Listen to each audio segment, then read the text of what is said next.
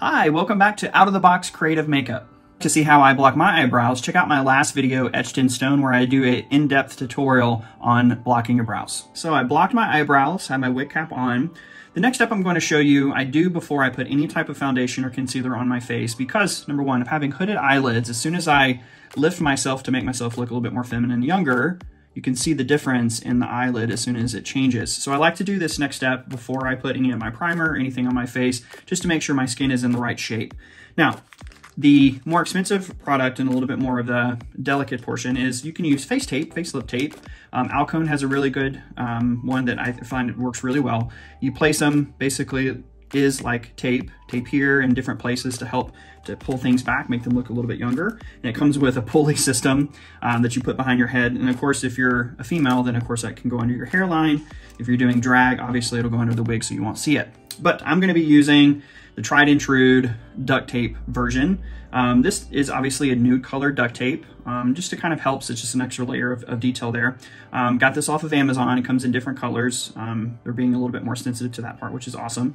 But yeah, just duct tape itself. So you cut into 3 different pieces. The first piece needs to be a pretty long piece, which is going to go around the circumference of your head, starting in the middle and then working its way to the back. So I'm gonna apply that and just slightly above my hairline, going just above my ears and around. Now, I do recommend not making it like crazy tight just because blood circulation, right? But you just want something just going to make it as, it's just kind of snugging and hugging your head, but it's nothing that's going to be crazy. I will, once again, if you notice that I glued down this portion here and here because when I've done it in the past, I didn't do that.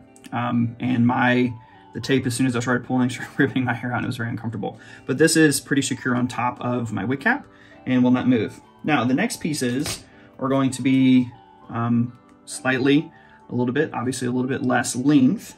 And these are the tapes that we're gonna go slightly above the ear, because when I like to pull up, which helps with this area here with the hooded eyes. But they're going to be coming around and they're going to connect in the middle of the top. So when I do this, I also, yes, you can rip duct tape with your hand, but I like to use scissors so then it gives itself a little bit more of a cleaner edge. So I'm going to apply these just slightly above. I do want to make sure that I get a good amount of skin contact here, and then making sure that it touches the tape itself. Nice there. Making sure the adhesive is worked in and bonded. All right, to the other side. Same thing, same direction. There you go. Kind of look like a dog. All right. Hopefully my makeup doesn't look like a dog after. Okay.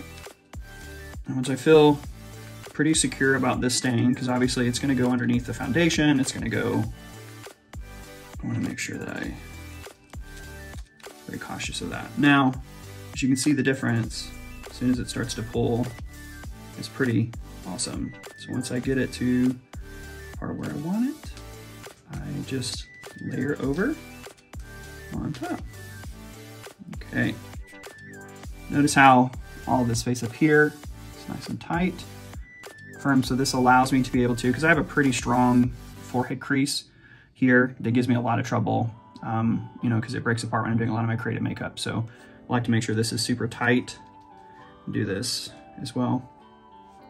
Okay. If you enjoyed this makeup tutorial, please hit like and subscribe, and we'll have more content coming to you very soon. Bye.